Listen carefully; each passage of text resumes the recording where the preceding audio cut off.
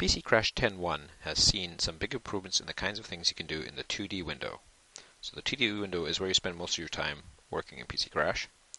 You can see here I've got a point cloud loaded going around a curve and a couple vehicles in this animation or in this simulation here. They're kind of hard to see. I can click to make them solid shapes, but now in 10.1 I can display my 3D mapped shapes in the 2D window.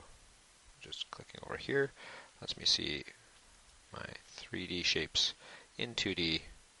So I got the full fancy DirectX shapes showing here.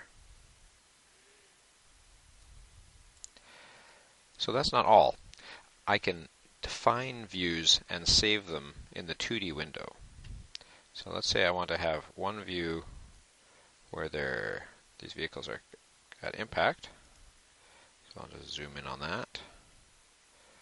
I can go over to my little toolbar here and say Save View. I'm going to call this Impact. And then I can do a Zoom All and save that as an overall view.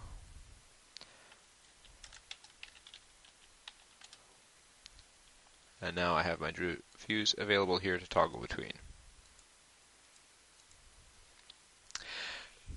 Now, what's really neat is that you can change your point of view for the first time in the 2D window. So you can see I have my standard define views here.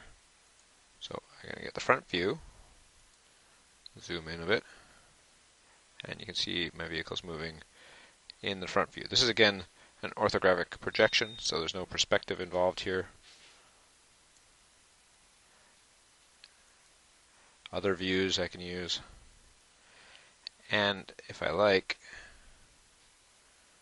that one doesn't make a lot of sense because I'm looking at the wrong side.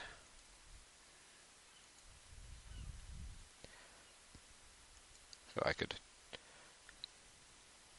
save this view as well if I like. Front, I'll call it.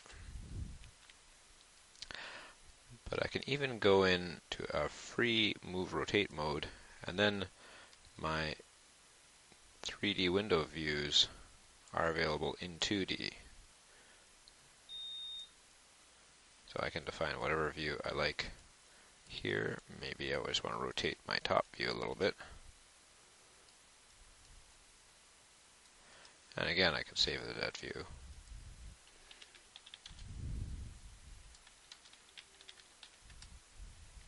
So now I have all these views available to toggle between.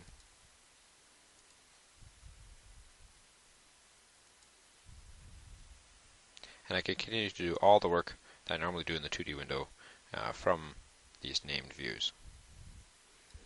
So that's just one of the 2D improvements that you see in PC Crash 10.1.